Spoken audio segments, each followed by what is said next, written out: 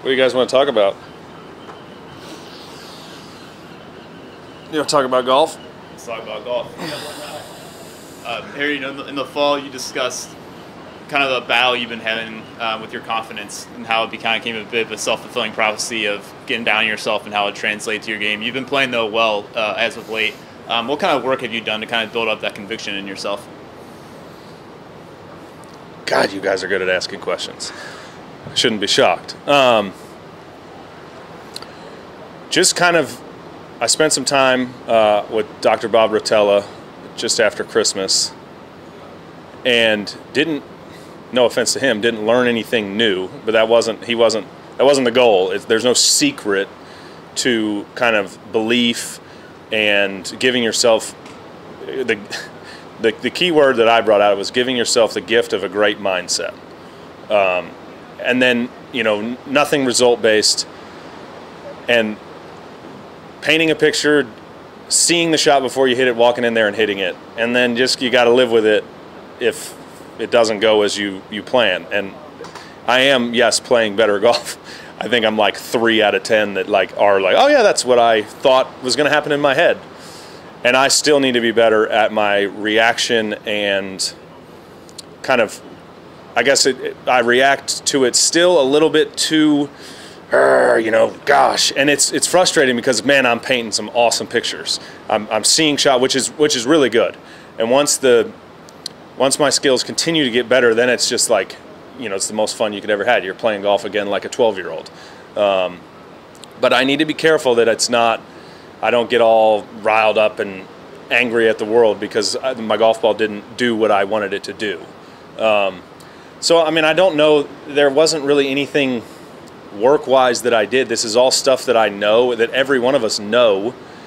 And I'm trying to make the choice every day to give myself the gift of a great mindset. And it's hard. None of us, no one in this world is perfect, and I certainly am not. And I've done a poor job. Other days I've done a great job. A couple weeks ago in Palm Springs, I felt like I was about to lose it. And I turned to my brother and said, say something stupid. Tell me a stupid joke just so I don't freak out.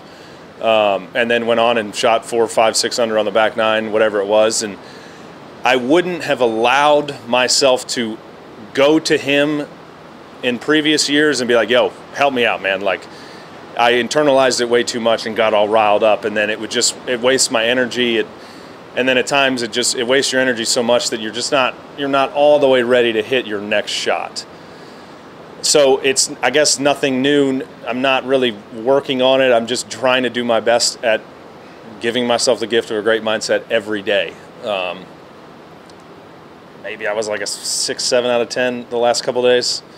I don't know that I'm ever going to be a 10 out of 10. I'd love it. But, sadly, it is a results-based business. It's not a sad thing. We love competing, and I love beating people. But, boy, I'm trying my best to not focus on any of that. Just painting pictures, seeing golf shots, and walking in there and believing that that's what's going to happen. Obviously, trying to disconnect the enjoyment from the results is hard enough as is, but is it even harder when, during this week when you're in contention? Are you looking up at the leaderboard and seeing that, or are you just trying to totally put that out? Nope, not pulling up the PGA Tour app, nothing. Trying to. I didn't do a good enough job. I didn't play the back nine at Pebble this week, and we've been here 3 or 4 times, so it hadn't changed. But part of my practice rounds now are locating scoreboards to do one of these. So a couple of them caught my eye on the back nine, but you're able to I did a pretty good job of shaking it off. And then we also had the situation, the 2 groups in front of us, and on 11 we get up there and the guys that were in the group were standing over there. No one knew what to do. I didn't want to be rude and keep playing, and so that in a way, I wouldn't say it was necessarily a positive thing, but who really? I missed a 6-footer for birdie on 11 and didn't really care. It was like, I just hope the gentleman is okay. Like, that could have been any one of us. So today was a weird day, and then I could still be down on the beach there on 18. I don't know if you guys saw how I played that hole, but I've hit a lot of shots up the coastline, not on grass. So very thankful to be finished. I made an awesome 6. which kind of pisses me off, but it was an awesome 6 regardless. I'm going to go put my feet up and get ready for tomorrow. Spyglass has been my nemesis. So like I was saying, I'm going to have to do a really good job of, especially I'm sure it's going to rain and be cold and probably a little windy. I'm going to have to do a really good job of being patient, trying my best to be Happy Harry all day tomorrow, no matter what happens. So decent day tomorrow, and we may have a chance to win this thing. Did you see the Bills-Bengals game? No, that was the one that we missed. I think maybe it was Saturday while I was playing. I just wondered if you could relate to those players and what happened with them. The first Bills. Oh, the first one, yes. Oh, the Monday night one, yeah.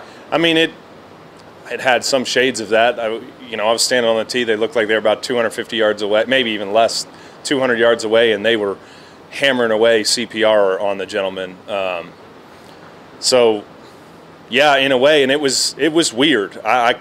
We teed off on 11, and once I got up there and saw the group that the caddy was in, they were off to the side, and they were obviously very emotional, hugging each other. I called a rules official over and just wanted, like, is this okay? I don't want to be rude and keep going. Like, golf doesn't matter at all now, right? And I guess fortunately it didn't happen in our group, that we didn't really. And then at the time that I had asked that, it was also voiced to us that things have improved, right? The gentleman is most likely going to recover, so that obviously takes a weight off your shoulders. But yeah, I mean, none of us have ever had to deal with that. I mean, no one in the NFL had ever had to deal with what happened, 6-7 weeks ago. So there is no playbook. There is nothing to do. In a way, I was worried that we were still going, but then at the same time, it's like, all right, well, we're soldier on, keep going, hope he's okay. And fortunately, we did get some good news while we were on 11, which helped. I mean, it was the officials tell you something? Yeah, I had seen one. I saw the group off to the left, and I saw tees in the fairway. So clearly, they had marked their balls and they were waiting. And I had seen a rules official, on the rope line, and I wanted to call him over and be like, hey, man, if I'm fine stopping if this is a very delicate, weird situation. The group in front of us had played the hole and gotten back to 12T, so it seemed like they were, okay to continue on. It was just, I don't want to say weird to, take any gravity away from the situation, but it was just a weird situation. I think everybody on property knew what had happened, and everybody was flat, right? There was no energy, no juice on any of the holes coming in. And again, fortunately, it was just awkward too, walking right through that group and continuing to play. And fortunately, I mean, me personally, selfishly, it kept my mind at ease that we had gotten some good news as I played through that group, basically. And I don't know, maybe if it was not so good news, it was uncomfortable enough in a way that I could have seen myself being like, I'm not going to do this. Like, it didn't happen in my group. I didn't get a first-hand account of anything, but this doesn't feel right. I'm not going to keep going. And fortunately, we got some good news and kept going, and I hope there's more good news in the coming hours and days. Just a very difficult and, kind of a first, and hopefully a last. One other thing. When you were just talking about, Happy Harry, Sure. Not looking forward and all that other stuff. If you take the emotion part away, or to the head part that you can take away, do you think your game is good enough to beat anybody out here? Yeah. I don't think anybody would ever answer that any different. It's certainly when I am in a good frame of mind and more accepting, it's even easier. But yeah, and I don't know if I would have answered that same question about a year ago. Well, no, a little less than a year ago in the same manner. But yeah, I don't even really feel like I've gotten remarkably better at anything. I've just been a little nicer to myself, and it's been a little easier.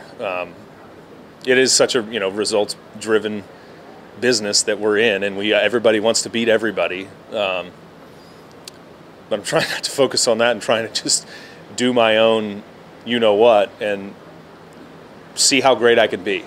And yes, I believe that I can be one of, if not the greatest. who knows if I'll ever get there, but I sure feel that way, especially if I give myself the gift of a good mindset. And do you feel like, as you're in that process, do you feel like you're starting to have more fun out there, at least compared to this time last year? Yeah, it wasn't a ton of fun out there today because it was crazy difficult. Yes, that's the goal. I mean, this is supposed to be fun. I get to play a game for a living. And I had no fun for about 10 months last year playing golf.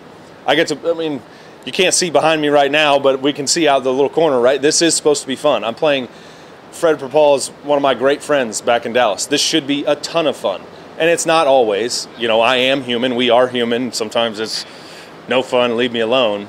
But yeah, I mean, that's another big piece of this. If I allow myself to have more fun, I know I play better golf doing that anyway. So again, I'm trying to make the choice and live it kind of day in and day out.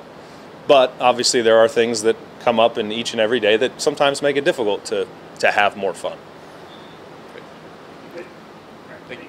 Sorry, I can talk.